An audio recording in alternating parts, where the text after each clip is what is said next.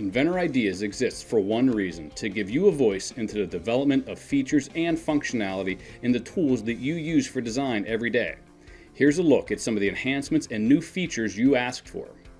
The chamfer feature now provides users the ability to create partial chamfers with setbacks from one or both ends of the selected edge.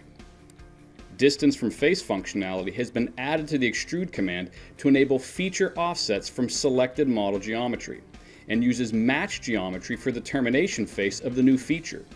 This addition saves users multiple steps that would be needed if not for this new termination type.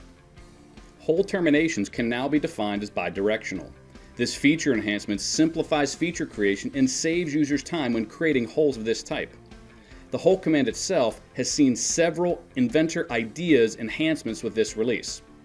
A good example of this is the new Extend Start functionality. Here, the new spot face feature is used to create a flat, accurately located surface for fastener placement.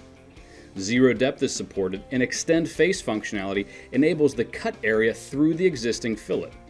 This same Extend Start functionality is used to enable the outside diameter of these countersunk holes to cut through the interfering fillets. Additionally, BOM and part list sort order has been improved to now enable you to sort by a user-specified text string, giving you more options for organizing these items. Inventor 2018's measure tool has been simplified and improved to be more user-friendly and intuitive. There's now a single measure command that seamlessly transitions based on the geometry you select. The new measure tool panel displays all relevant information and settings for the measure tool. Thanks again for submitting and voting on Inventor Ideas, and we'll keep making Inventor better together.